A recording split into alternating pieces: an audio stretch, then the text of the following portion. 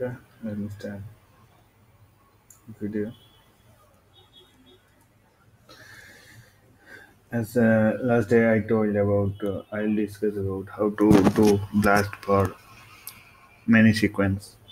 So today I'm going to discuss about Blast2GO program.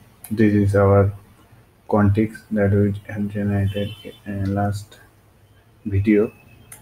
So we have contigs. So now we have opened our Blast2GO program. From there we have to import the data for the load sequence. From there load faster file.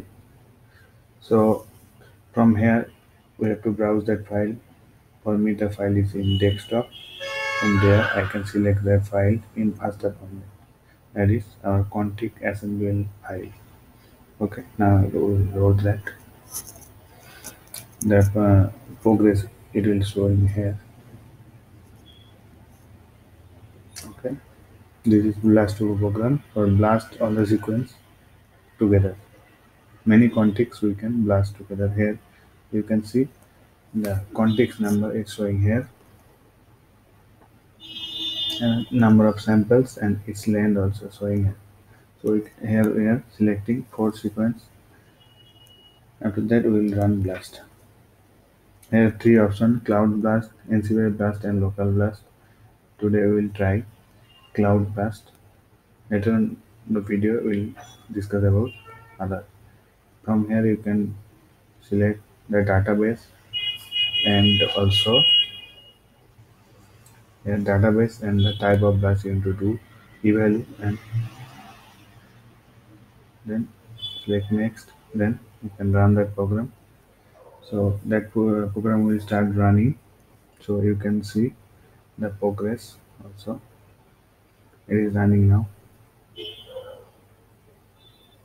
So NCBI Blast is online. So you should have your internet connection. It is showing here the progress. Okay. So now it is going on. Depending on your internet speed, it will run. Okay. Now you can see after blasting all.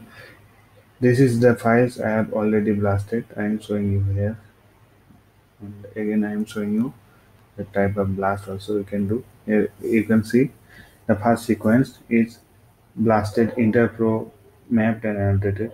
For interpro you can use also these two programs, and then next here I am doing that.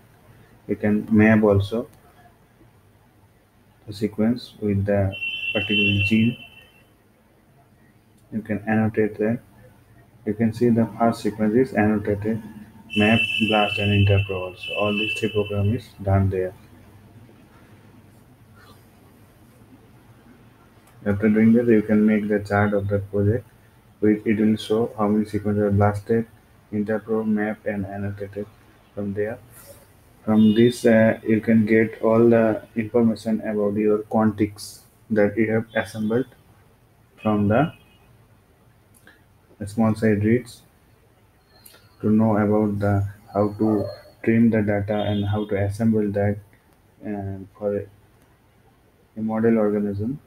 We can use Deno assembly. You can go to my previous video.